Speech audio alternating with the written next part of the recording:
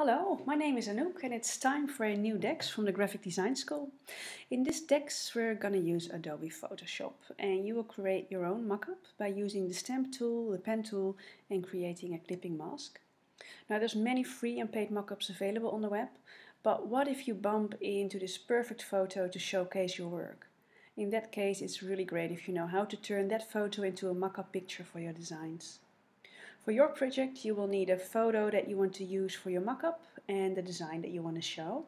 And for my example I will use the Java Love logo, and that's a brand name that some of you will know very well from one of the assignments at the Graphic Design School. Before you start, make sure you've read the brief so you know the design goals, the constraints and the allocated time. And the brief contains an exercise for 3 different levels of design experience, so pick the level that fits you. Okay, let's go!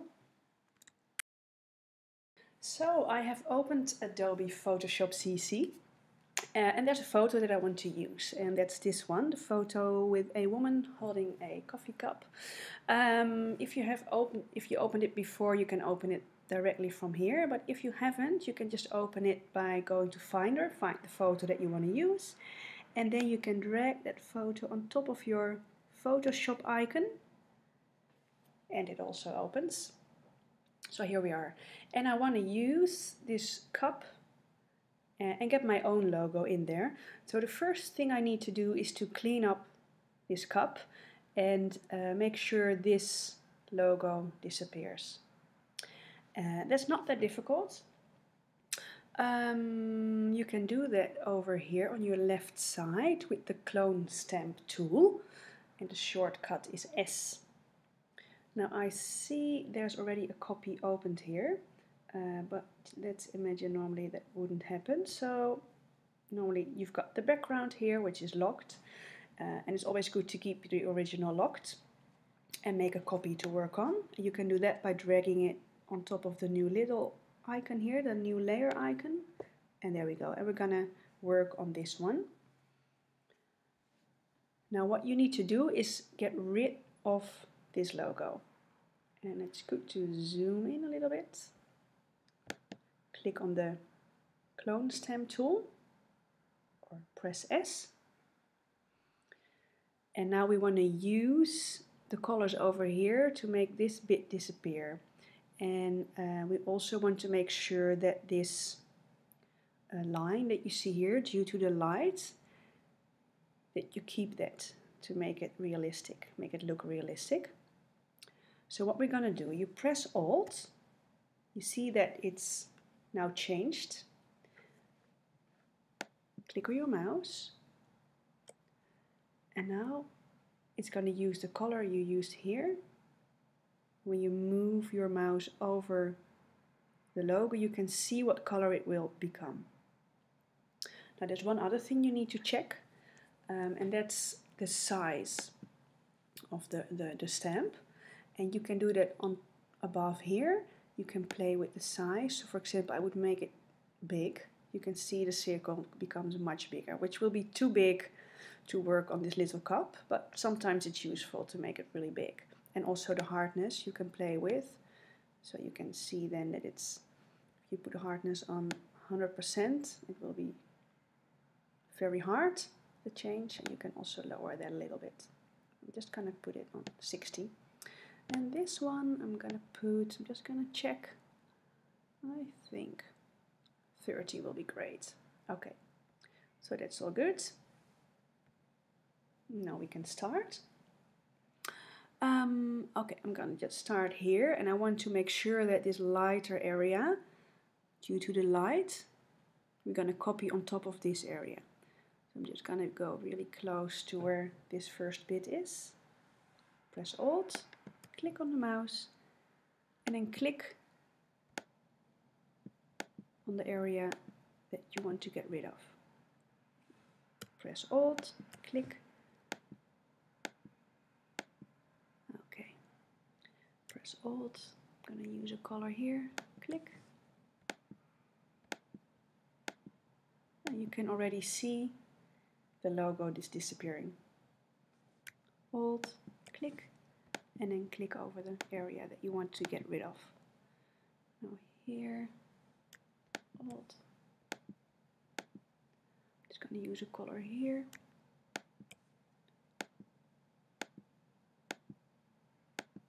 And this is how you can get rid of the whole logo. So here you will use another color. I'm going to show you. Click. So you won't need that lighter white due to the light. Here there's not that reflection.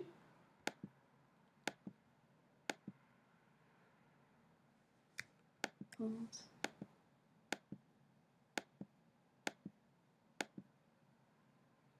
this is what you're going to do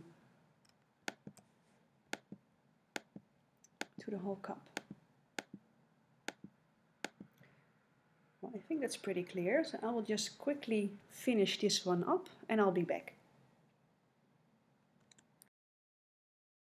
Yes, I'm back and I have cleaned up the whole cup, so you see there's no longer another logo there, and we can start preparing the file for our own logo. Now first we need to create an area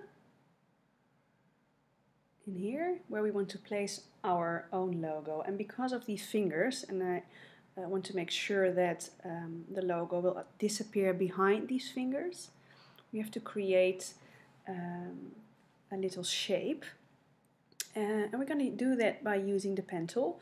The pen tool you'll find over here. Here it is, the little nib icon. This is the pen tool and the shortcut is P.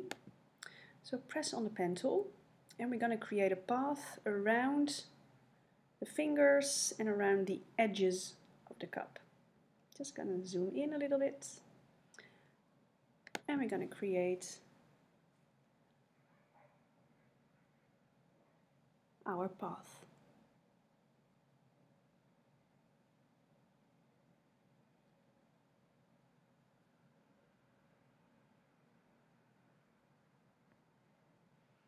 I think I want the logo to go up to there. Just going to zoom in a little bit because this is a bit more tricky.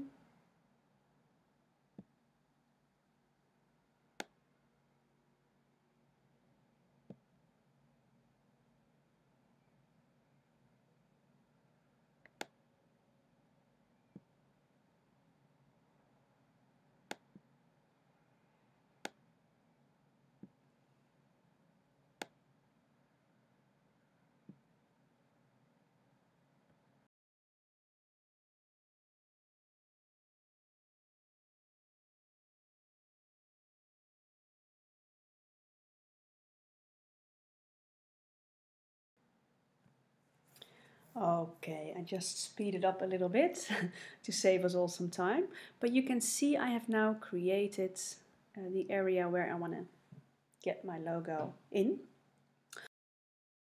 Now the next thing I need to do is to make sure that this path gets selected, and you can easily do that by going here to the layers panel, and if you go to the right side you'll see path, work path. That is the one that I just created.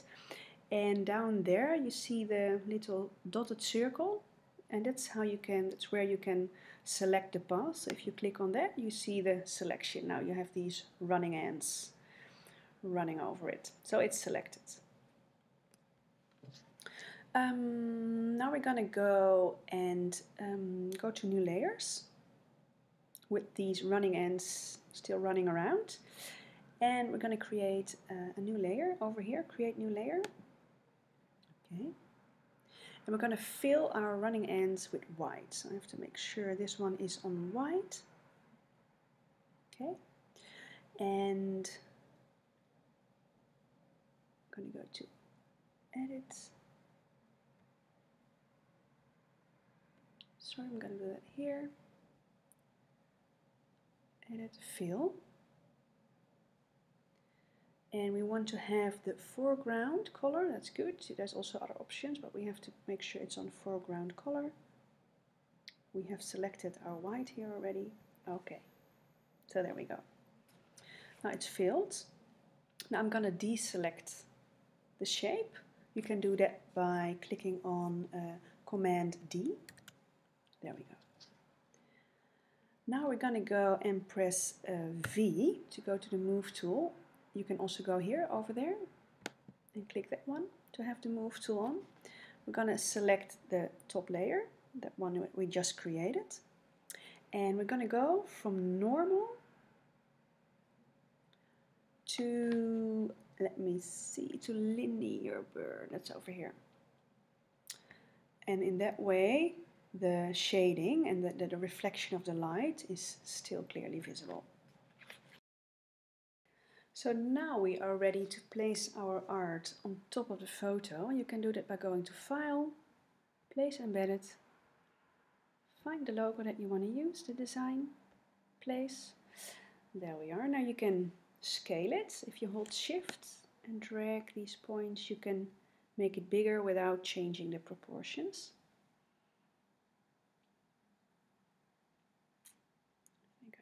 Pretty big. You probably won't see the whole logo because it goes to the other side. Okay.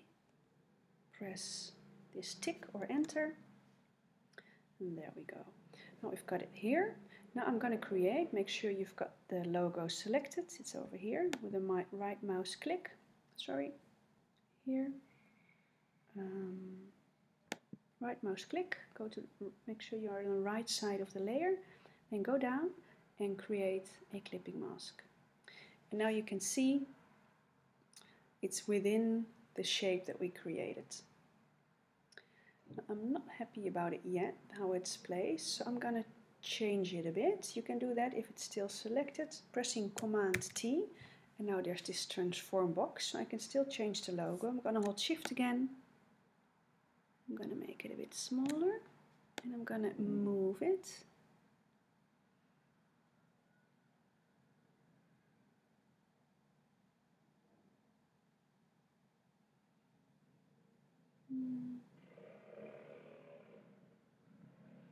Just going to zoom out a little bit to see what's going on and how it looks. Would that be realistic? Just going to make it a little bit smaller.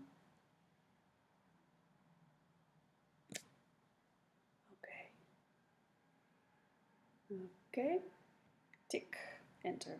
Okay, we're there. Now there's one other thing that I want to do. I think I want to change the perspective a little bit. Same line as here. Command T. Just gonna do it a little bit like that. Enter. Okay. Well, that looks pretty good to me. We can now adjust this layer and the blending mode and maybe make normal multiply is often a good one. Yeah. And then I'm gonna adjust the opacity a little bit. Just gonna zoom out as well to see what it looks like.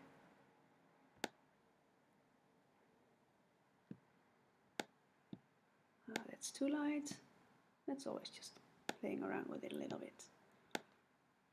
Lighter maybe. Yeah, cool. And you can still see that light reflection in your logo, so that looks pretty good. It's behind the fingers. Okay.